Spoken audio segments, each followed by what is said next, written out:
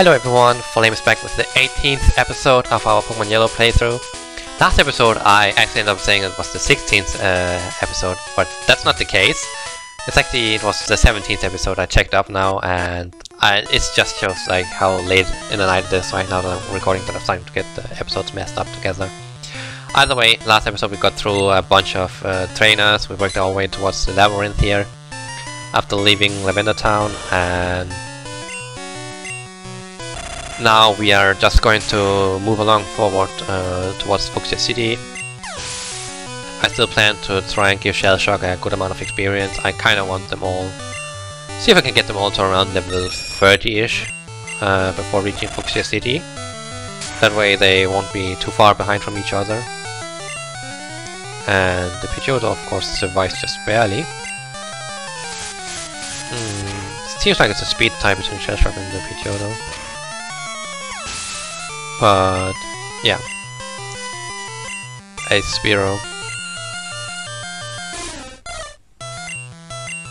It's not really going to be a huge issue or anything like that. The team is moving along quite nicely. There's no real issues there.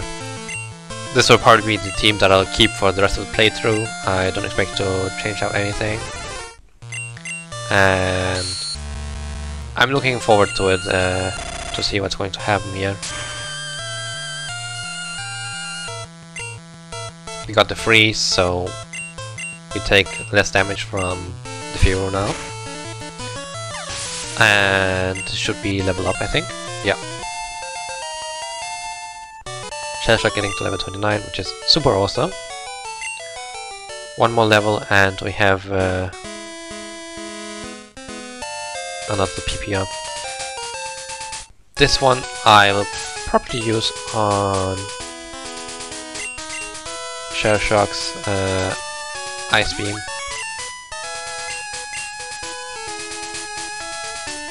Because Crowley already has a good amount of Psychics going for her now, so it's not that much needed. And Shell Shock just needs all the Ice Beams he can get at this point. Ice Beam is going to be like the bread and butter for him until he gets Surf. Once Surf comes, then we have two decent moves that we can use to attack with. I kinda don't want to use Ice Beam on all of them here, if I can avoid it. I hope that Water Gun is a two-shot. Just barely, I think. It might survive with a sliver of health. Okay. Because it would be kind of like a shame to use Ice Beam on everything when I basically restored the PP with an Ether, so instead of going back and and heal up the Pokemon. So it's it would be better if I can just get through without having to use all my Ice Beams on Pidgeys and Spearows and whatnot. I don't know why I used Bite, because Water Gun won't do enough to take it out. The good thing about Shell Shock is like it has super high defense, so they aren't like hitting super hard. I got a crit Water Gun, which was really nice there. Saves the turn. There's another Spearow. And yeah, we're making progress slowly in this playthrough. At this point, I might have put up my other playthrough. I actually expect my other playthrough to have come up at this point. And oh, Mirror Move, Water Gun. Not like it's going to hurt much. And I hope that you guys will enjoy that playthrough. It's going to be a super long adventure. It will probably take me 2 or 3. It will take me 2 or 3. I actually expect it to take more than 3 months to finish up, because I won't be able to do it every single day. So I'm actually quite sure it will take more than 3 months to finish up. And I'll have to do the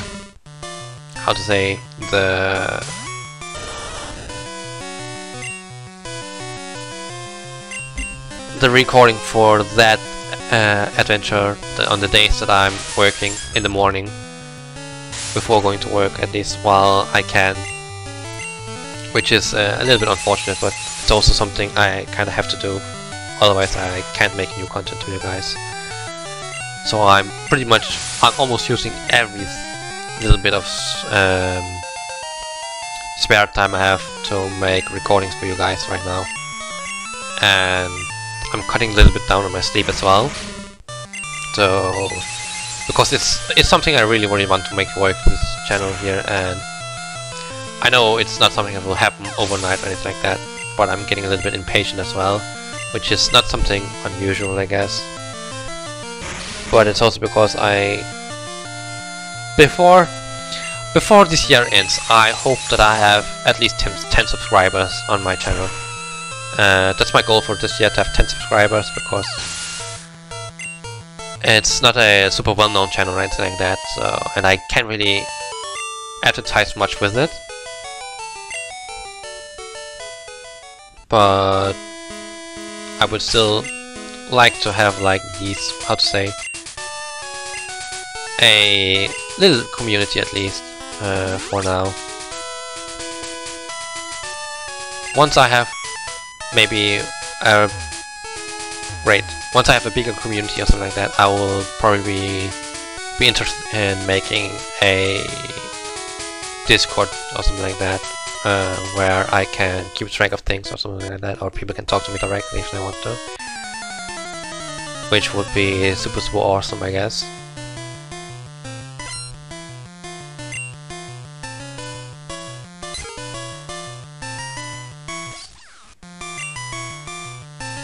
So is Thunderbolt, or I think a Thundershock should be enough for a PG, I hope. Of course it's not. Oh no, not the quick attack shenanigans.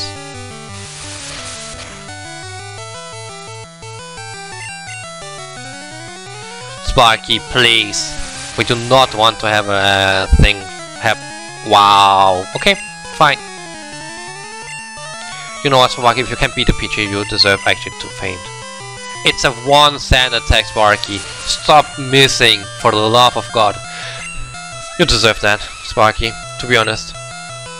This is like, that was like super tilting. That's what you get, Sparky, for being so annoyingly bad at hitting up the 1 sand attack. Like, come on. Which means that we are going back to Shell Shock. It's just like things like that that's super annoying. Like that's why I kind of hate like evasive moves or accuracy moves and so on, because it's like it's just annoying. And like I used quick attack 4 times, and the PG got double crit, so it was like extremely unfortunate for Sparky. But I was Sparky was supposed to win that one. Like missing quick attack 4 times in a row, that's just not okay. And because Sparky does that, then Sparky deserves to actually just stay fainted for now. I don't want even to bother go back to heal up or anything like that.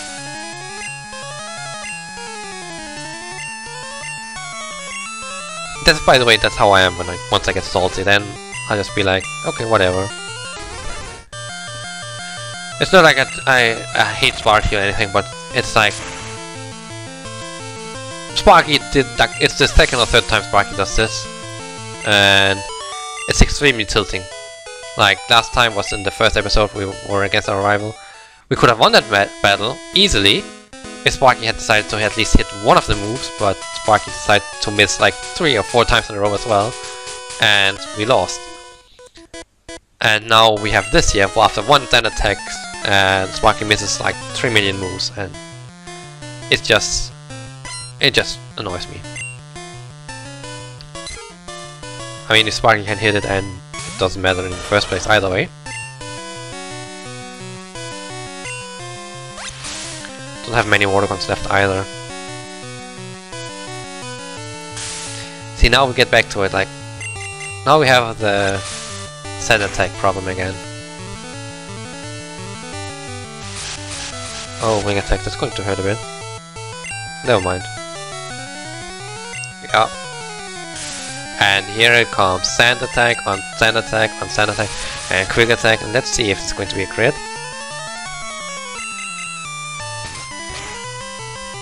I hate sand attack. I hate sand attack so much. Going into Claudie.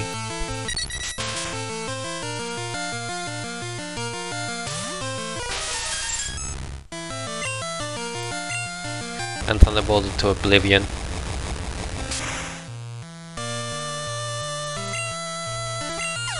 And the same with the next one. Actually, never mind. I'll go to Shell Shock because Shell Shock needs experience either way. Lily will be kind of left behind a little bit, but Lily also has a lot of water type Pokemon that are in the sea that can be beaten, so I'm not too worried about that. Shell Shock grows to level 31, there's Withdraw, which is a move that doesn't really help me in any way, shape or form. So let's see here. Super Potion on Shell Shock.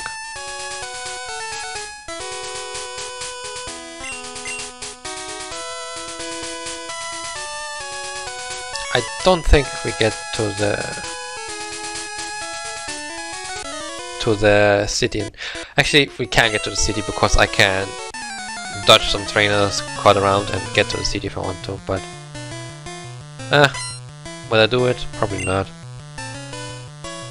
Even though it would be kind of a shame. Because Sparky kind of could need this experience here. So I'll probably dodge around trainers in a moment and then get to the Fuchsia CDC. Fuchsia City Pokemon Center and heal up there, and then I'll go back and deal with the trainers. Or go into the Safari Zone and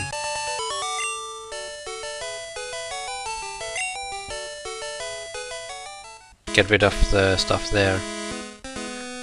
Let's see if I can. Go behind there, over there. Go behind here. Cut the tree.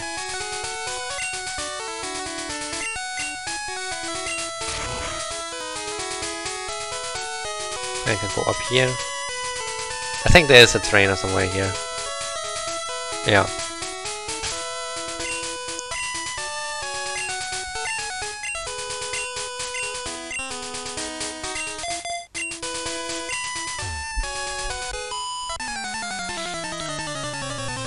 Shouldn't be too much of an issue here. I kind of want to like try and see if I can get into this fire zone and get the surf if I can.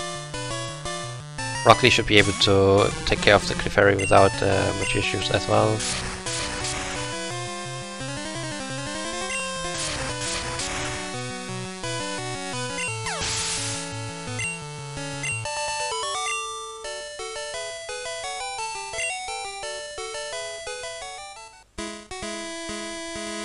Should be an item as well, so if I remember correctly. I can't remember what TM it is. If it's something useful, I might learn it to someone. If not, then I'll just... yeah, it's Rage. I'll actually just toss it away. Rage is absolutely useless in this version. And we arrived at Fuchsia City. I still have a bunch of trainers that I have to deal with, but I kinda want to get through the Safari Zone as well. Not because the trains are an issue or anything like that, just because it's I want to have Surf on Shell Shock to make it easier then, because then I'm not forced to use Shell Shock on flying types, which I would rather use Sparky for, because the what's it called? I want to leave up the water types for Lily instead. In exchange for getting somewhat behind now.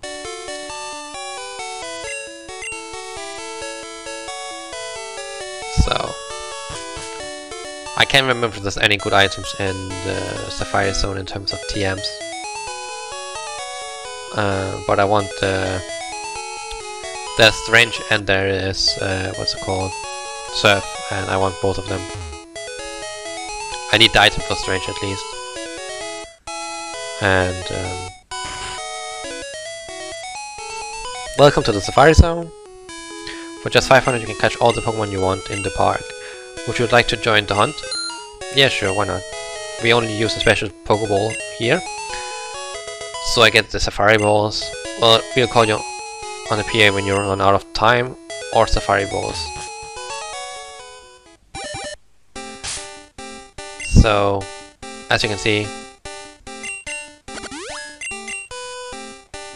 we are going to go through this without much issues. At least I hope so. I'm not really going to aim for the items or anything like that. I'll go as straight as I can towards the thing. Unless I can see an item like laying around for me to grab. I know there's an item here. I'm surprised there's some... Oh, okay, it's a new arena. Level 32. I'll probably put Zippo in front because Zippo's level 34 and I do not believe there's anything that's higher than that.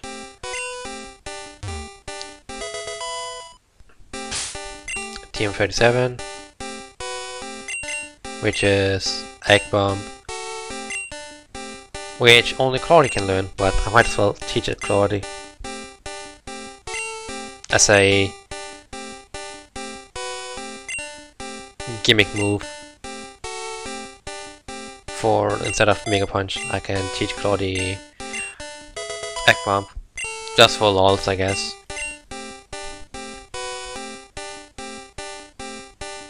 There's an item up here. Max Potion could come in handy. There's no repel effect anymore. A full restore.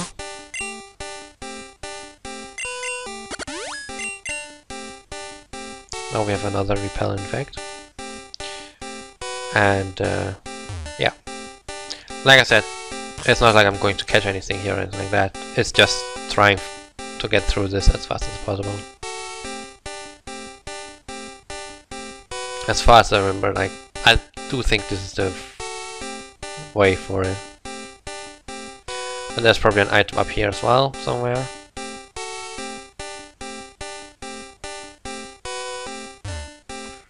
Here's TM40, which is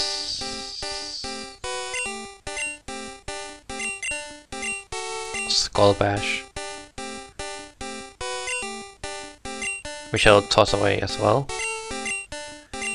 Skull Bash is not really useful either. It became a little bit better when that's the protein. When they made it so that your defense stat gets increased when using it. But before then it was kind of like a meh choice, I guess you could say it like that. There were other attacks that were better. Body Slam, for example, were much better for Pokemon. A level 36 Nidoran. Okay, stand corrected, there are Pokemon that are higher level than Zippo.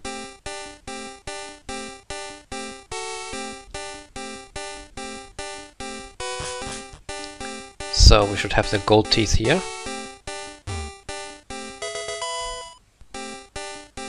And then we have the TM32 here, which is Double Team, which I'll toss away as well.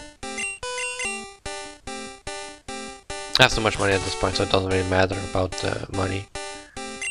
Ah, finally, you're the first person to reach the secret base. I was getting worried that no one would win our campaign prize. Congratulations, you have won. And I got the HM for Surf. And with that,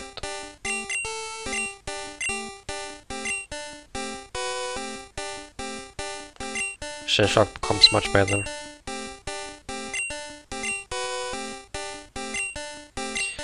I would like to make a move, delete a move for Surf, which will be Tackle. Then I have Surf.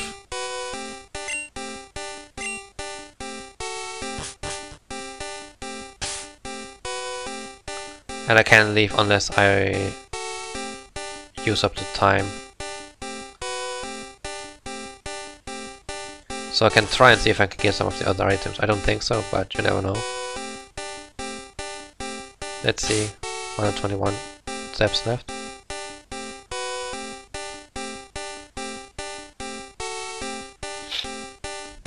I mean, I don't mind the Safari Zone either way or so, but it's a little bit annoying, I guess. You could say it like that.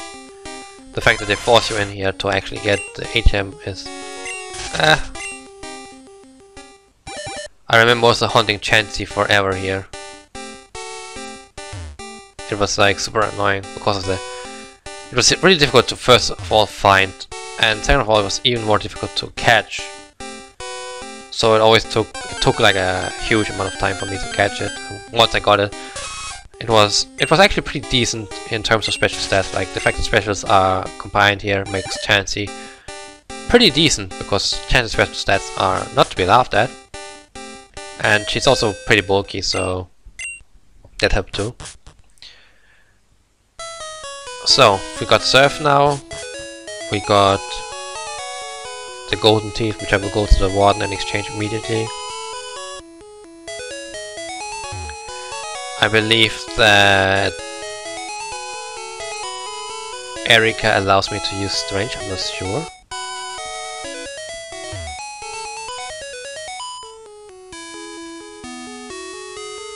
I know that the third gym allows me to use Fly. But yeah, Flame gave the Golden Teeth to the Warden. The Warden popped in his teeth. Thanks kid, no one could understand a word that I said.